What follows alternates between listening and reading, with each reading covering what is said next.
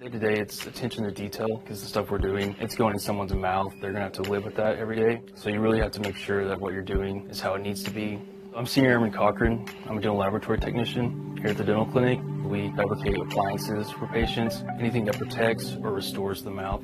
We have high-tech computers. We can 3D render patients' mouths. We can print stuff out on a 3D printer. Almost anything you could do with your hands before, we're learning how to do it through computers. But once this job came up, I hadn't really heard anything about it. I was curious, I looked into it, and it is very interesting. I do enjoy it.